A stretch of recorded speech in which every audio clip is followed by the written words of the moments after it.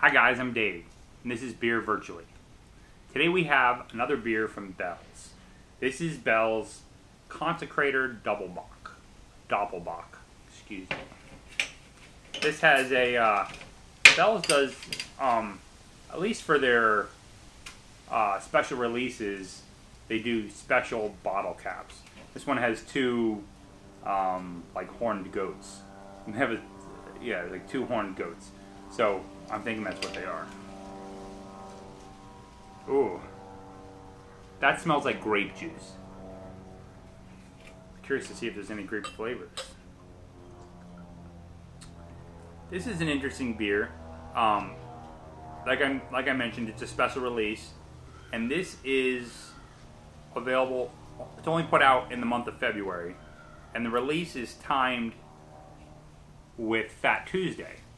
So Fat Tuesday is the kickoff of Mardi Gras. So that's why it's available only the short time of the year. Decent head. This is the suggested glass style on Bell's site. This is a Pilsner glass, a fluted Pilsner glass, Pilsner flute.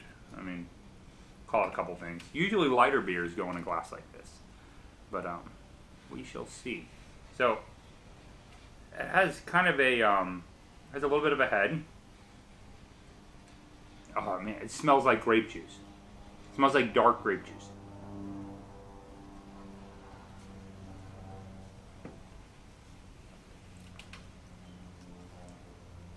So this beer definitely has that irony taste that I've mentioned that you get in some lagers and whatnot.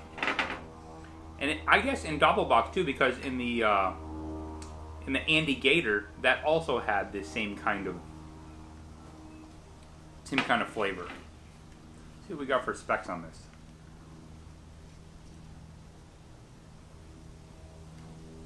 This is 8% ABV. No IBUs listed. This definitely has a. This definitely tastes like at least 8%. It's definitely an alcohol flavor.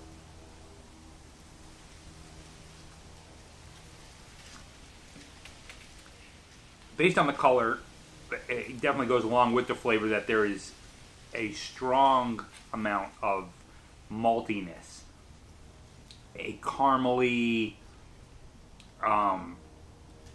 definitely some caramely flavors coming through. Maybe a hint of vanilla even. $15.99 a 6-pack, so not the cheapest, but it's a special release. It's from Bell's. That seems to be pretty much on par with what they do.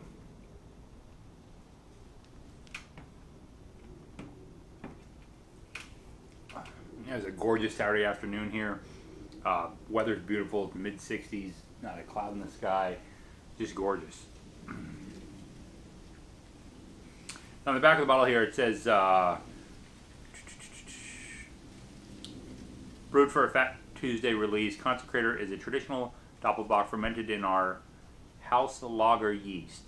And I believe this is fermented for like 3 full months instead of just 6 weeks, so it's fermented for quite a while longer. Reddish brown in color, this lager is full-bodied and well-balanced. Hints of caramel and molasses can be found in smooth, malty finish. I don't know if I get so much molasses, but I definitely get the caramel.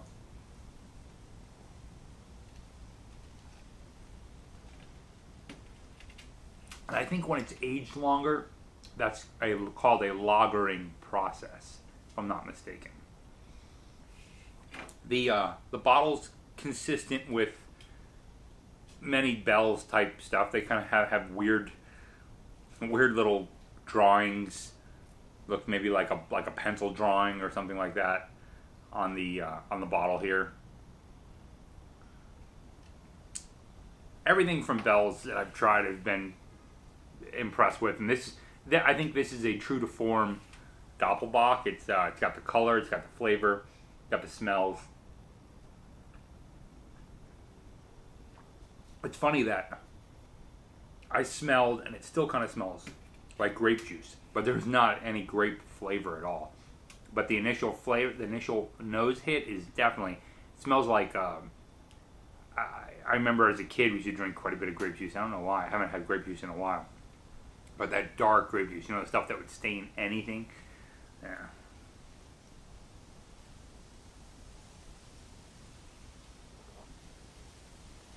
Great color, very clear. Just a great amber, coppery color. So I had done, I think when I did the Andy Gator from Abita, I talked about what a Doppelboch is, and it's just it's a German style. It's an older German style of beer, and I think the Doppelboch means double bocked, and I don't know. Maybe if I got into home brewing a little more, some of that would come into play.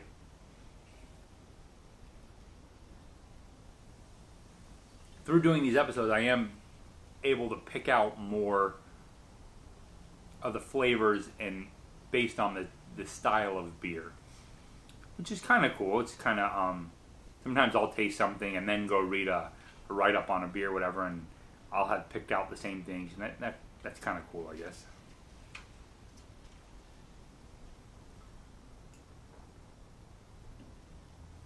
Other times people have all this elaborate tasting notes and whatnot that I'm nowhere near the same flavor profile. And I could blame that on a couple things. You could blame it on maybe something I ate earlier. Sometimes your palate can become a little numb.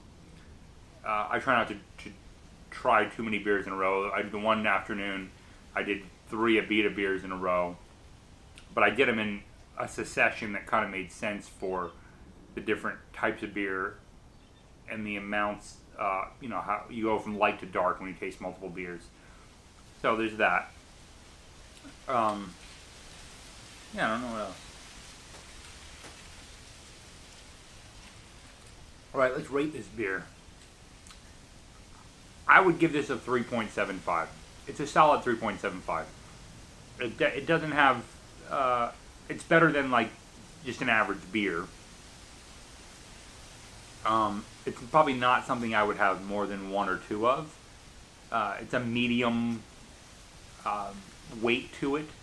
A couple of these you'd probably start feeling full almost from it. That being said, it's a refreshing...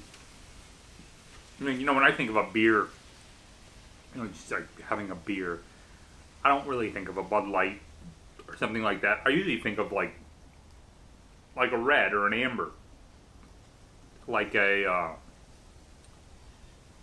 that coloring, I should say, almost like a Sam Adams. I don't know why I kind of got envisioning like when you're at the airport, where there's almost, it seems like Sam Adams owns the airport business. In any airport, you go to any bar, and there's some sort of Sam Adams special. Good marketing, I guess, by the Sam Adams folks.